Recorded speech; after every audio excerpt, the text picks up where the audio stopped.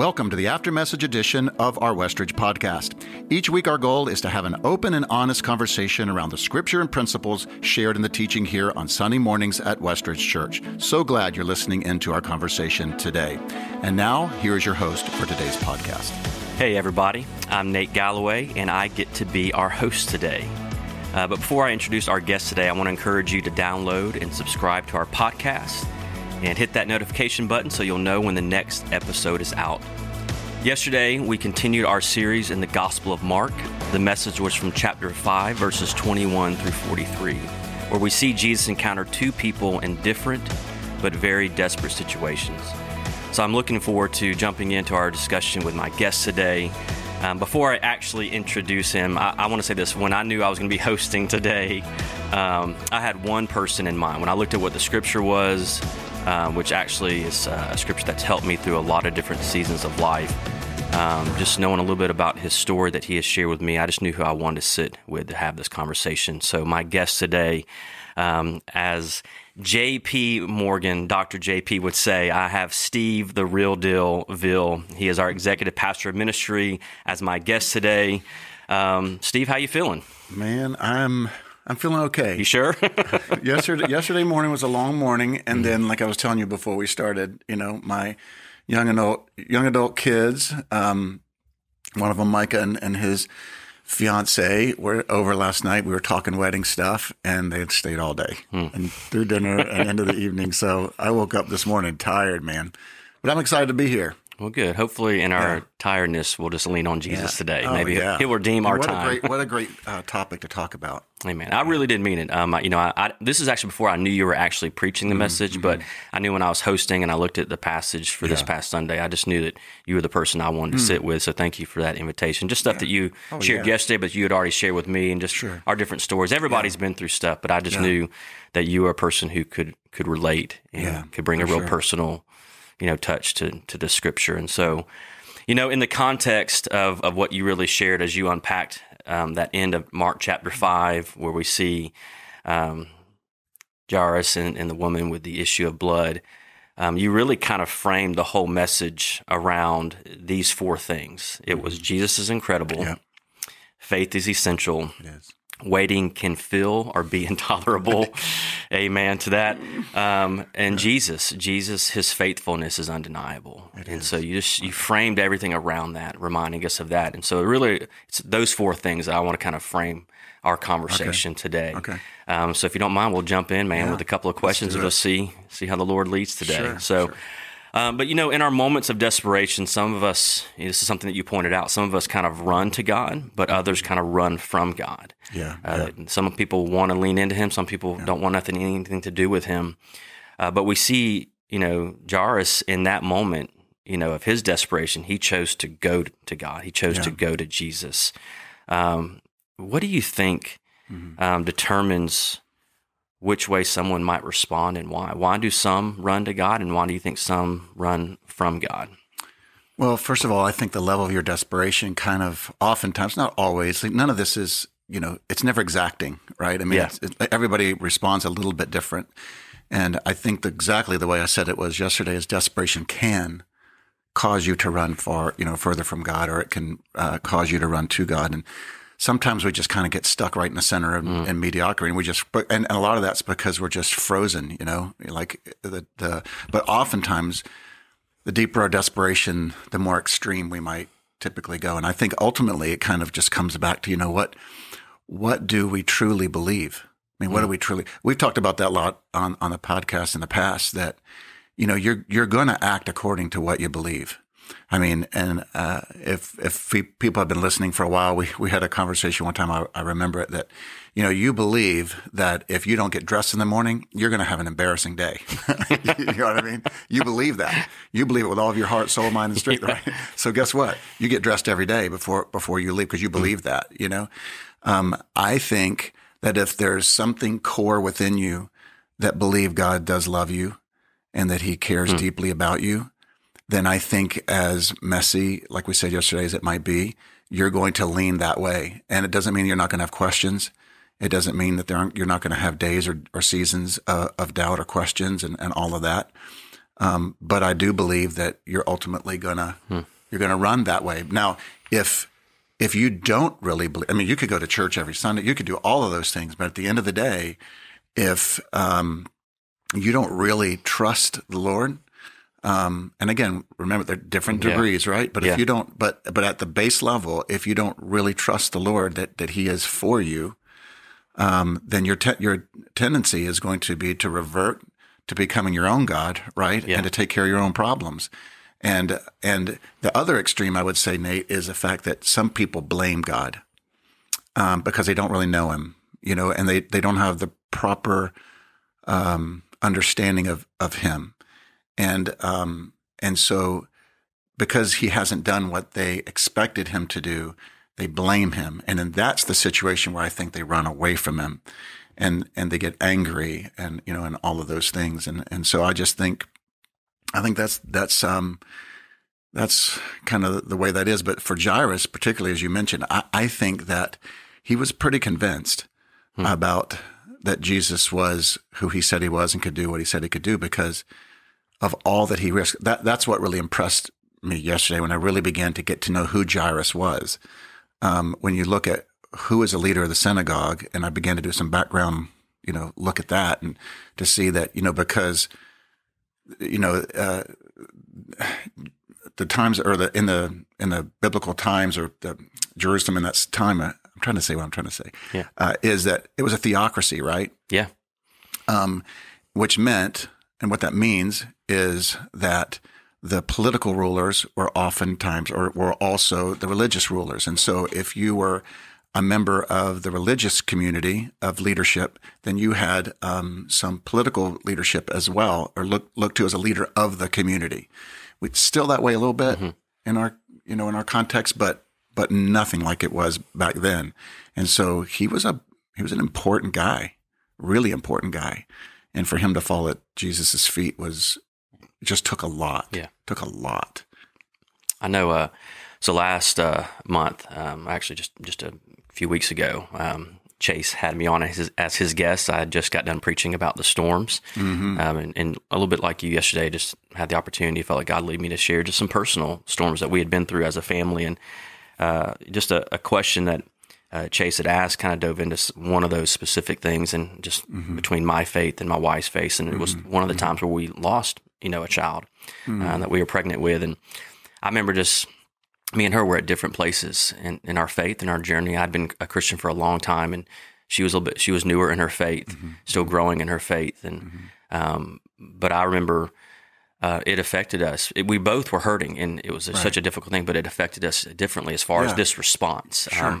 I had got to the point in my life where my reaction at that point, when I had gone through things, or when I would face things like that, was to lean towards God, to go towards Him.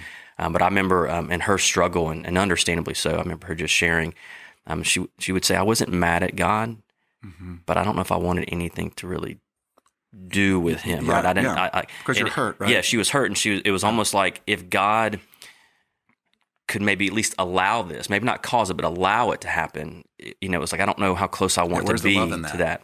And I've watched God grow her in her faith, and just through even different, more difficult situations or whatever. And so I've lived that of just watching a different response when you find yourself in a desperate situation or pain or hurt.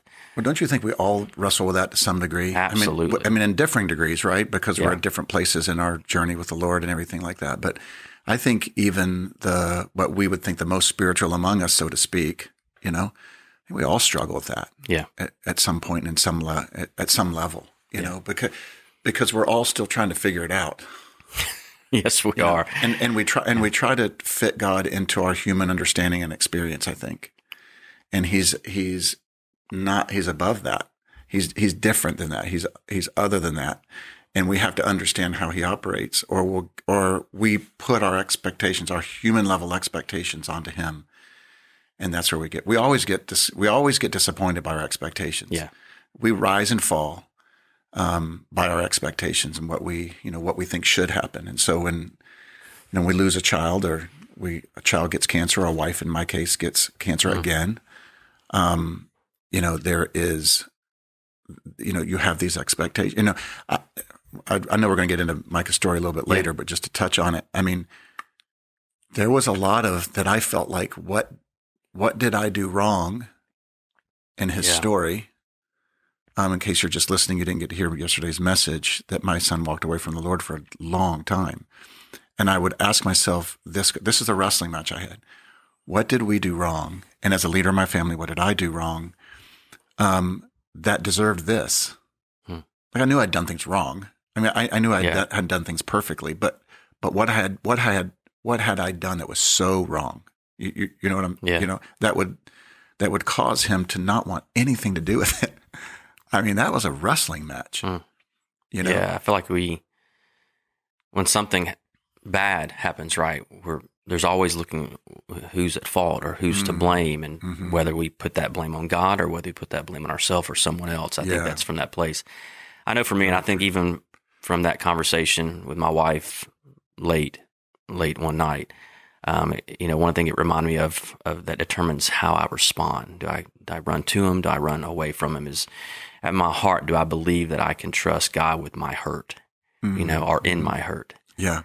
And that's a difficult place to be. But if I come to the place where I feel like I can trust him in my hurt or with my hurt, usually I will find myself running to him. Well, for you, how did that work out for you? Like how did you come to a point where you felt like you could trust him? Yeah.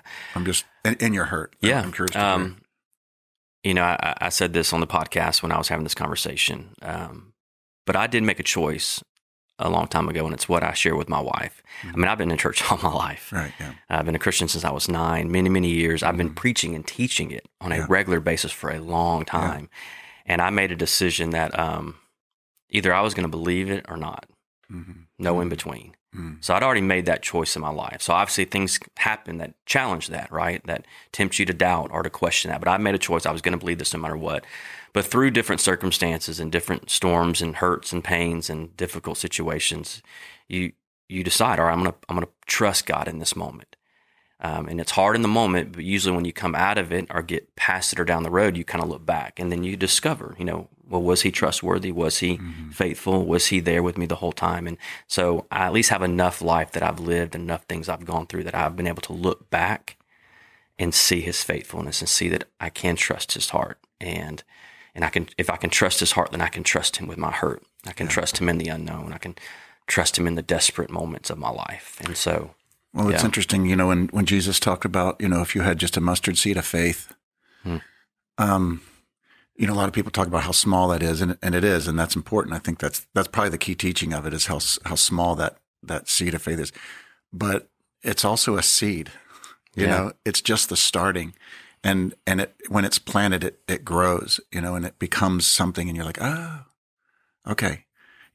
But sometimes, you just got to plant the seed of faith and trust. And I think I'm 57 years old. I've been walking with the Lord a long time, and certainly have, I think, more faith today than I did when I was young, of course. I mean, I would hope, and I think I do.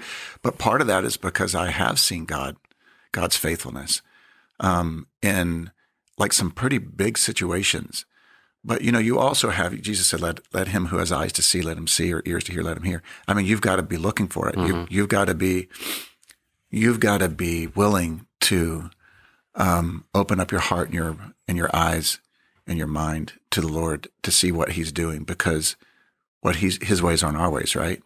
No, they're not. They're not. And yet his ways always are a blessing to our lives. And I think that's what, again, to come back to the original question, I think you're going to go with what you believe, but I do think faith, faith is something that can grow and does grow. Yeah. And this might be a quick response, because I think we already kind of started to dive into it. A lot of this, of how people respond, has a lot to do with what they believe or their faith. But, kind of one of the foundations that you started with yesterday was you mentioned that what you believe about the credibility of Jesus and the claims of the Bible or Scripture makes all the difference in the world. The woman with the issue of blood who had tried everything, but then she heard about Jesus, and she decided and believed that he could heal her, that he would be her hope, that he would be everything she was looking for. So there's this moment of choice and faith even in her to go. So how does our view or belief about Jesus determine how we respond in those moments of desperation? I mean, we've been unpacking that a little bit, but just maybe dive down just a little bit deeper. Yeah. Well, I was early on when Brian first invited me to talk about this text, that idea came to my mind was how we view the credibility of God. It makes all the difference in the world. But if yesterday I tried to say it with each message, it's then I added another little line with how you experience him. It's with how you experience him, and everything rises and falls on how credible you think the Bible is, how credible you think Jesus is, because based on that is really what you're going to make your decision on and how you move forward. And I do think that that's a progressive thing. I do think, like we've said, I think it's a growing thing. My faith, like again, when I was 30 is different than today, at my age. But when it comes to of how we kind of wrestled through the situation with Micah, and many things with our daughter too, is that I think we believed more than we didn't believe. We had more faith than we had lack of faith, but we did have lack of faith at times. There were many days when I struggled to believe that anything was ever going to change. I mean, I was telling somebody yesterday, they came up to me afterward, and I knew that the tension I felt in yesterday's talk was that I'm going to tell everybody that there's hope, and they're going to feel that there's hope, and they're going to see our story and see that, man, what an amazing work that the Lord did. But there's so many people who are still in that struggle. Yeah. And I wrestled that I didn't give them 1, 2, and 3 points on, how to live in that tension, so much, other than just don't quit, don't give up, keep going. But, for us, I think that we had seen enough of the truth of God in our lives that we were able to believe that in the end, and the end might be heaven. I mean, we had to deal with the fact that the end might be heaven, but we believed in the end that God would honor his word, that Micah had made a profession of faith when he was young, and he had really, we can remember as clear as a bell. I mean, what's interesting about that is Christy and I had a lot of debate around his faith, about just conversation really, because the heart of a mom would never for a second accept that maybe he wasn't a child of God. Yeah. And I'm saying, but Christy, I don't know what to say about that, because I'm just looking at his life. And so I'm still praying for his salvation because I don't know. And because I don't know. So it was really interesting to see the difference of how we just, how we looked at that. I mean, I look back on it now and I think Mama was right. I really do. I really think that Micah came back to the Lord. I don't think that Micah came to the Lord. I think he came back to the Lord.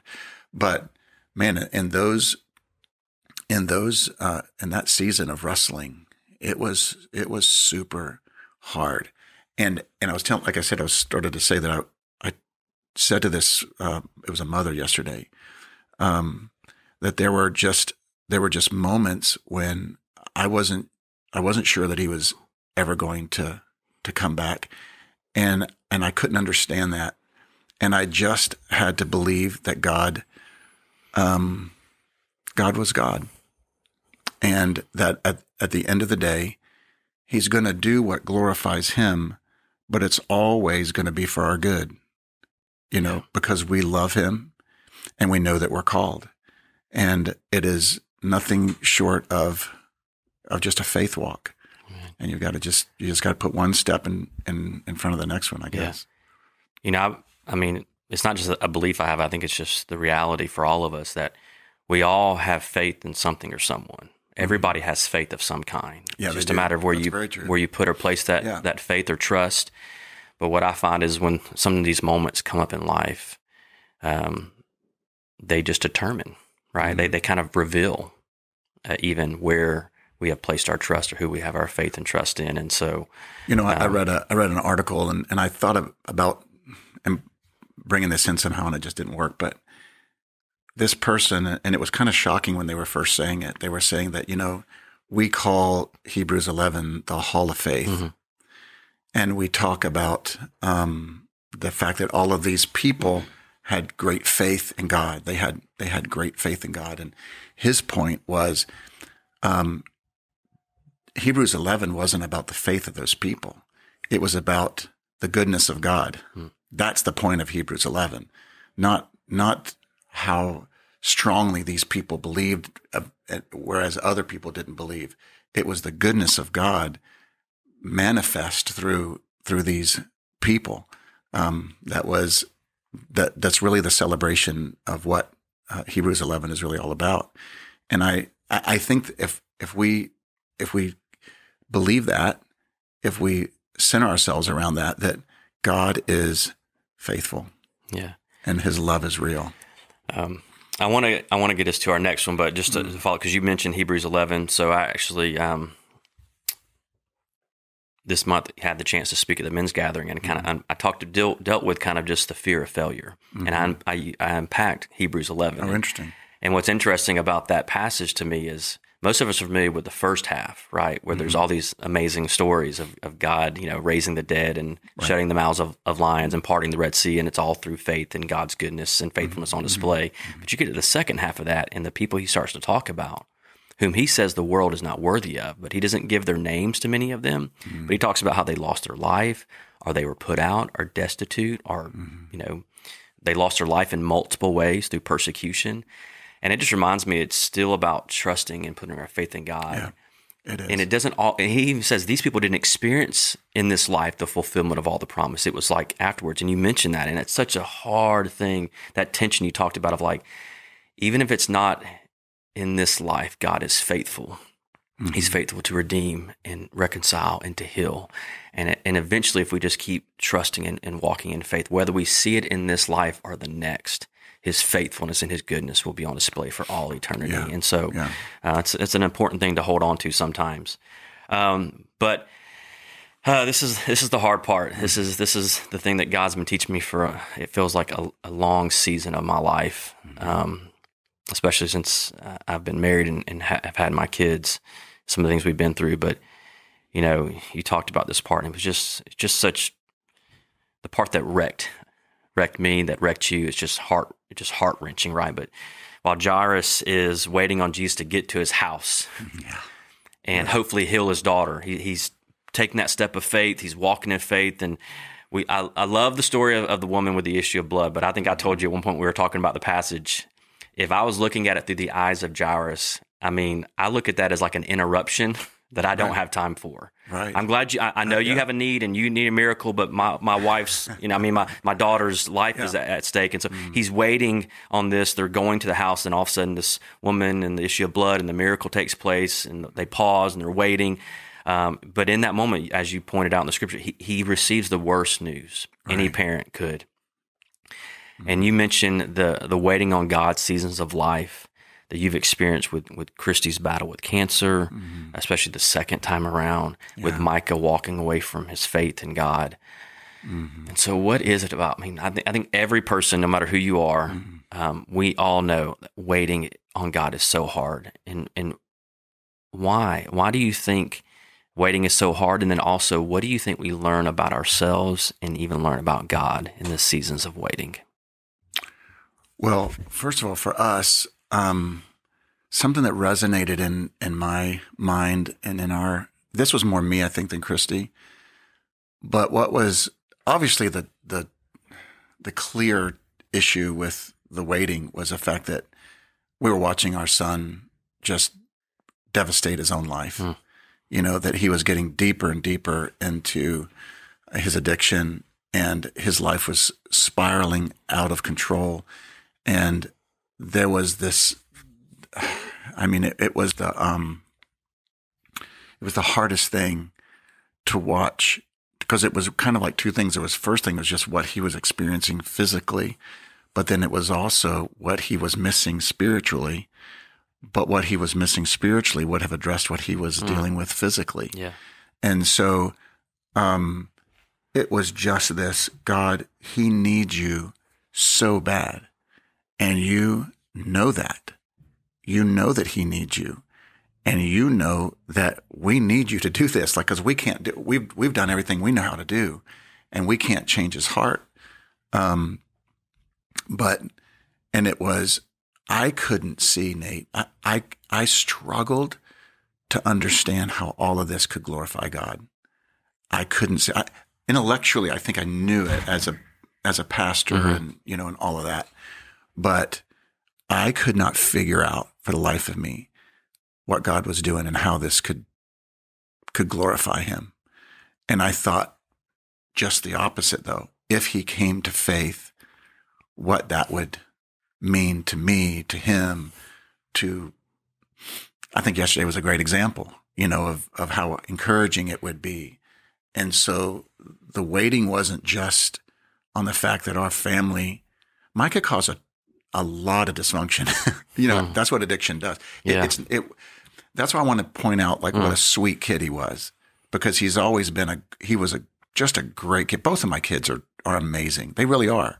And we have incredible relationship with both of them. And even through all of this, we still had a pretty good relationship with them. But addicts lie, they cheat, they steal. It's all about their addiction and all of that. And listen, on the scale of addiction, Micah was not at the worst. There were, we know people who are much, much worse and deal with them a lot here at the church. But addiction is addiction, and it is narcissistic. And so, it was just so hard to watch somebody steal from you, lie to you, not really care about how it was ultimately affecting you. And it wasn't that he didn't care. It was that there was no room in his life to care. Yeah. And so waiting on all of that to be resolved was just excruciating. It was. And then this is the part I don't like to talk about.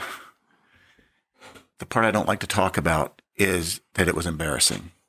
It was embarrassing for me as a pastor, probably more than anything. My wife, our private prayer, our very, very private prayer was always, Lord, why us?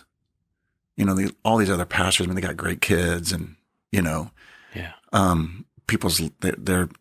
great relationships with their kids. Kids are going to Bible college and all this other stuff. And here we are for a season. We were like 0 for 2, you know what I mean? Because our little girl kind of wandered away for a while too, and it was just like, man, we stink, we're terrible as parents, and man, that was hard. It was embarrassing, and I had many conversations with Brian about,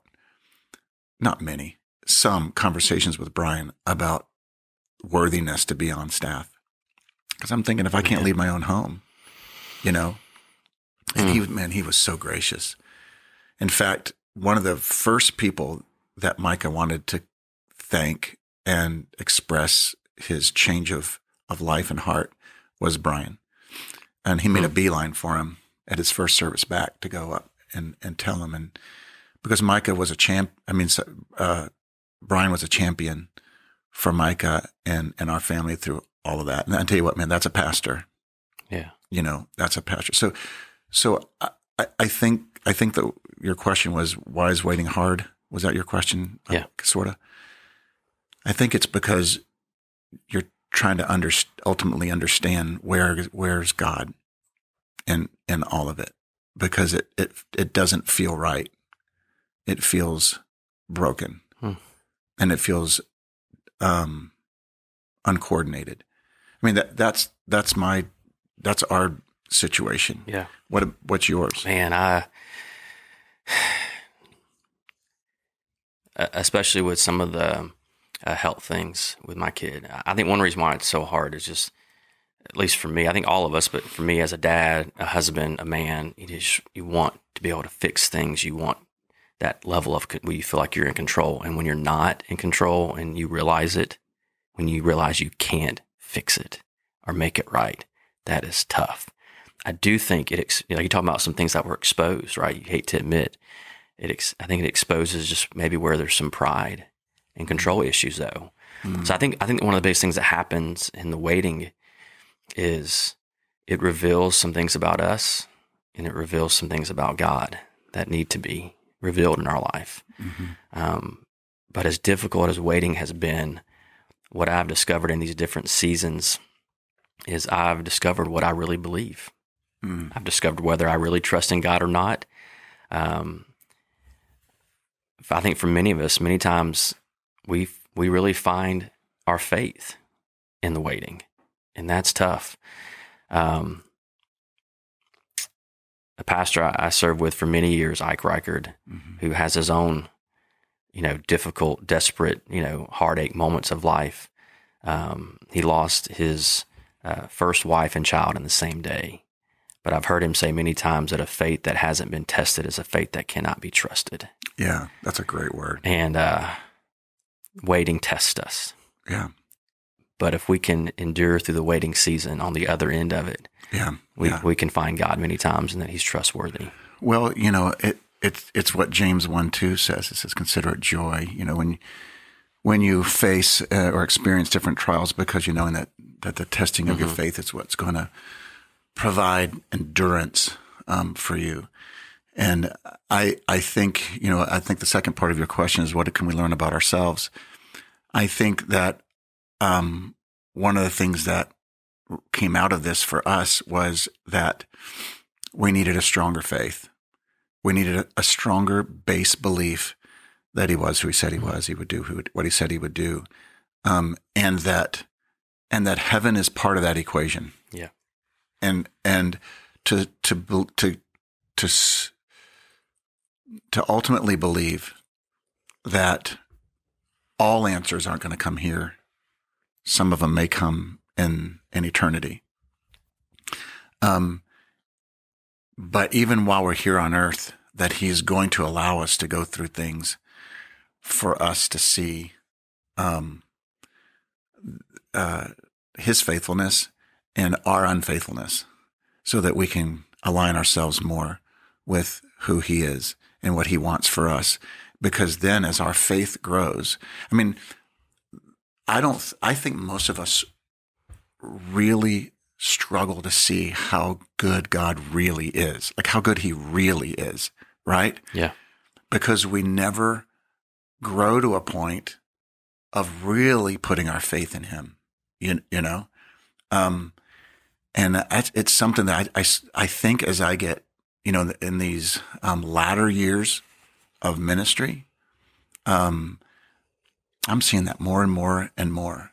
And I am beginning to just relax a lot more in the faithfulness of God and not taking everything so seriously, that whether it's finances or issues and a lot of the arguments that Christy and I would have, disagreements that she and I would have, I'd be like, I just don't need to be this passionate.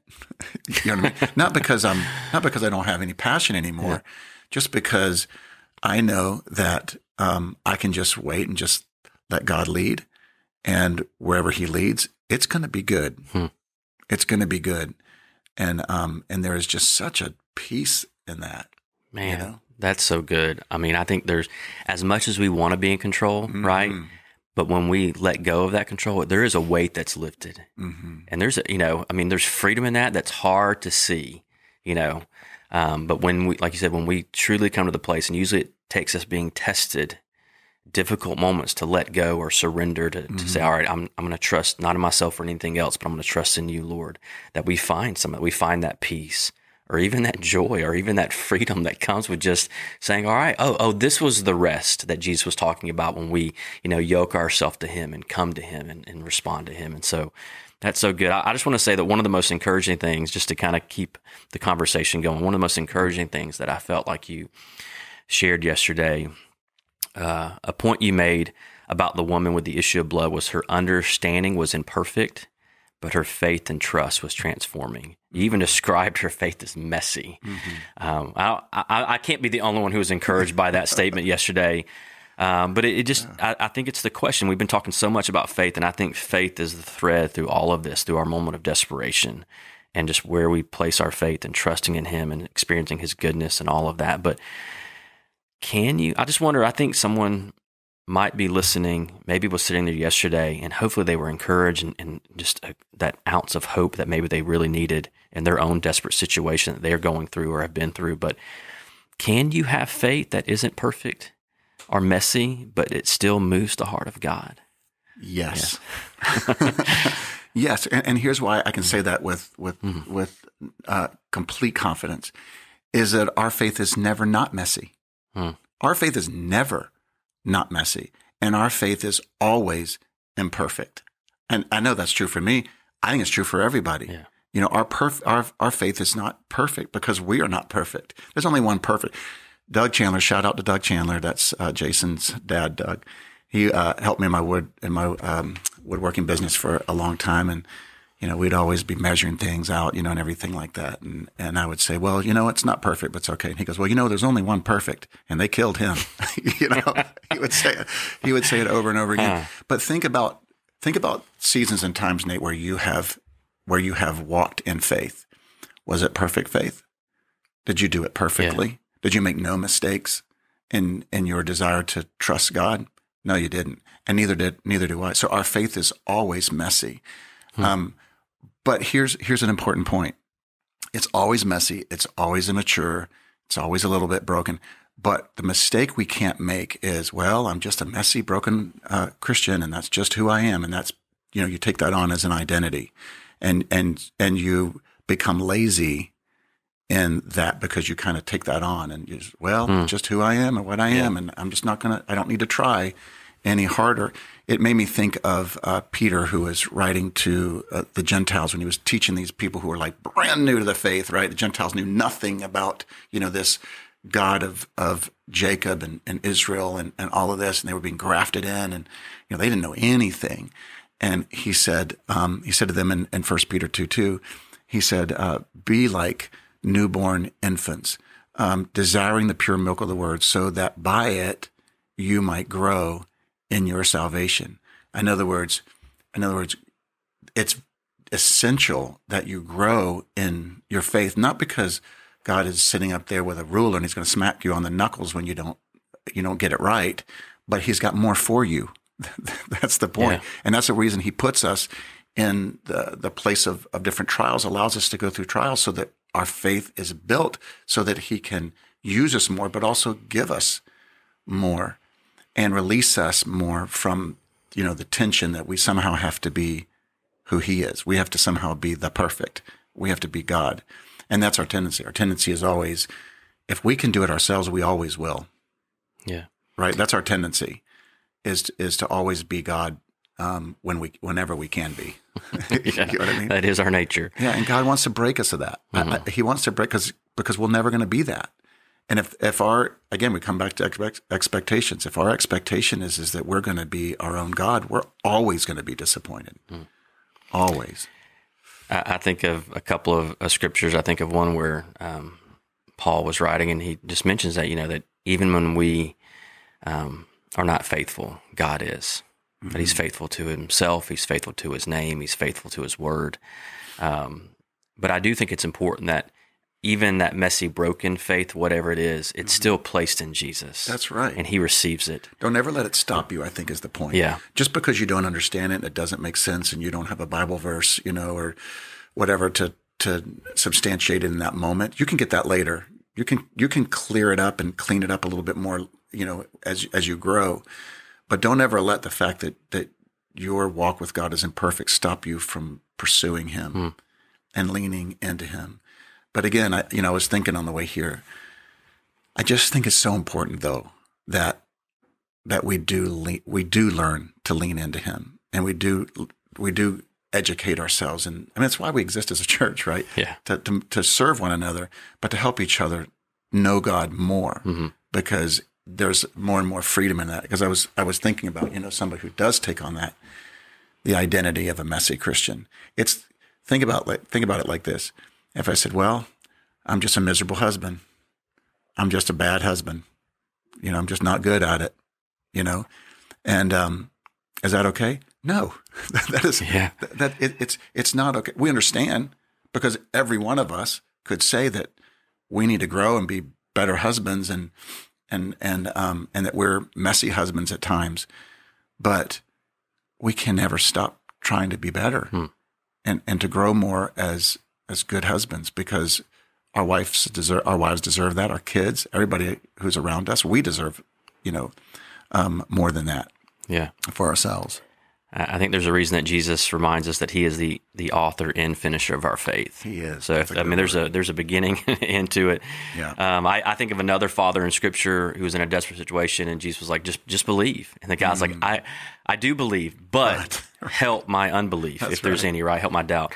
The last statement, I want to end on this note, but one last statement. I would just want to say this to our listeners: a troubled faith is better than no faith. That's right.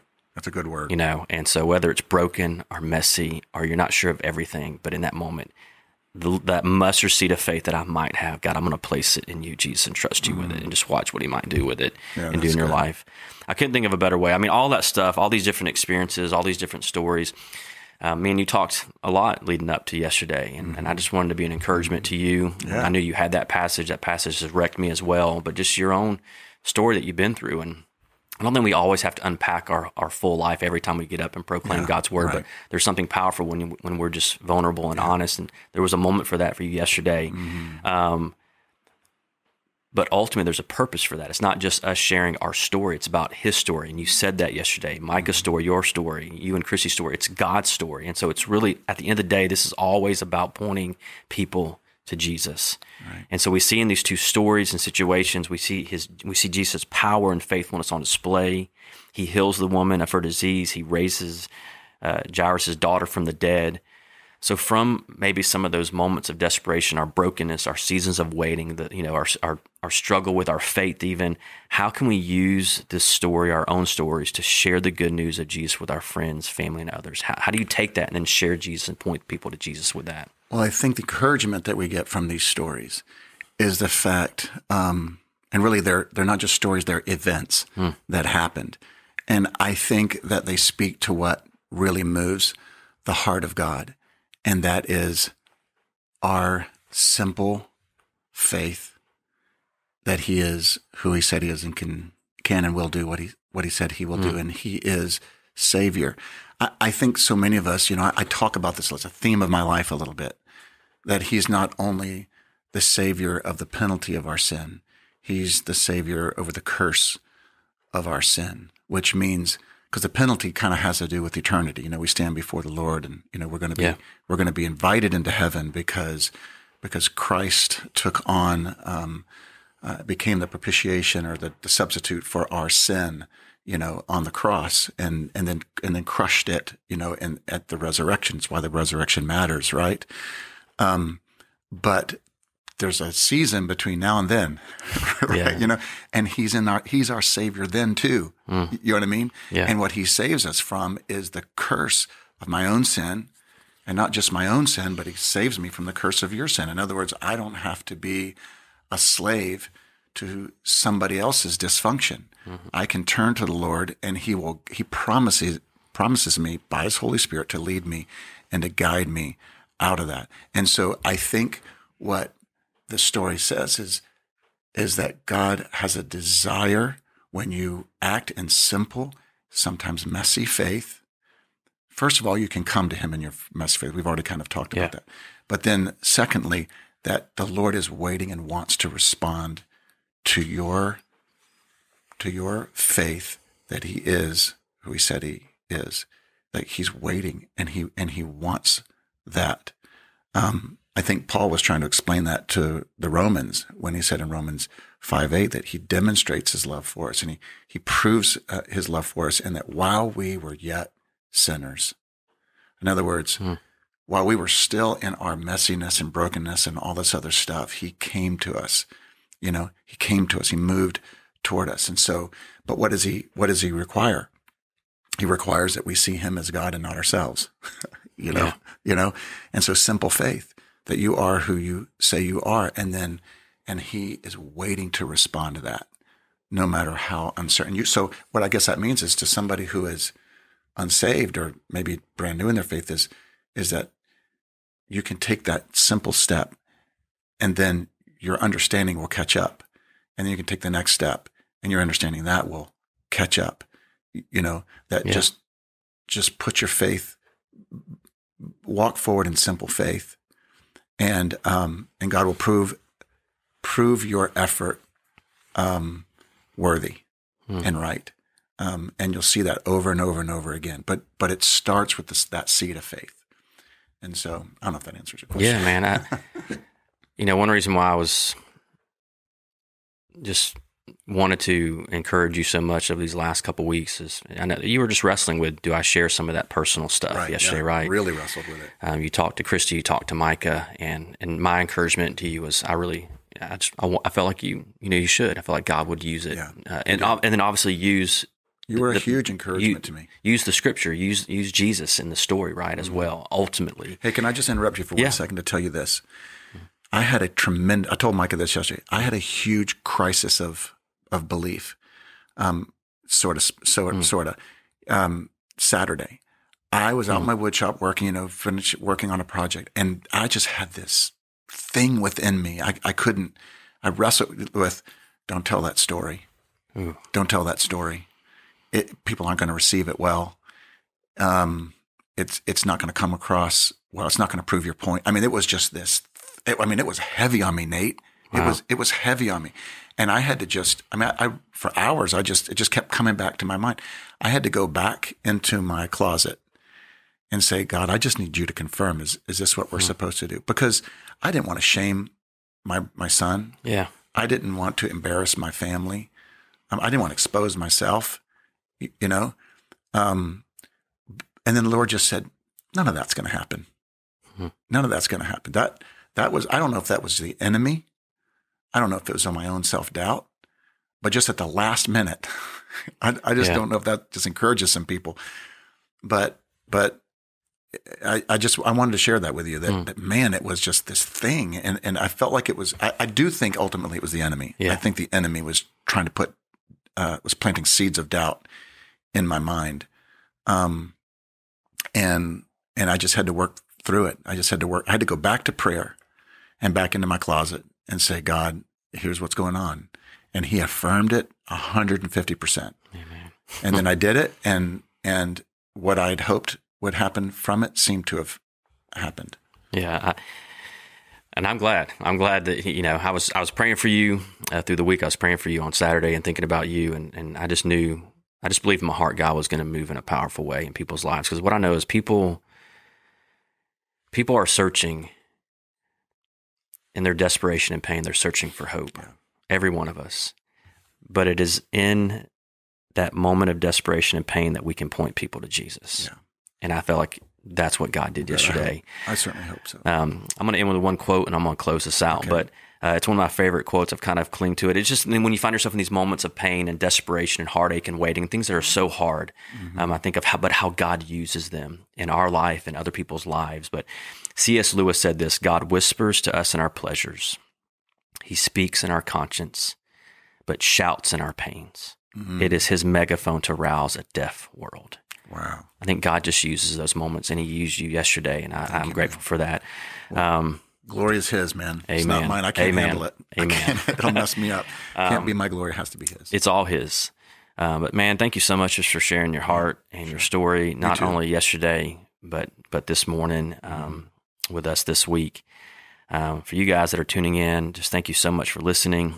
If you haven't already, be sure to download or subscribe or share the podcast so we can get this encouraging conversation to as many people as possible. Westridge, we love you. God bless.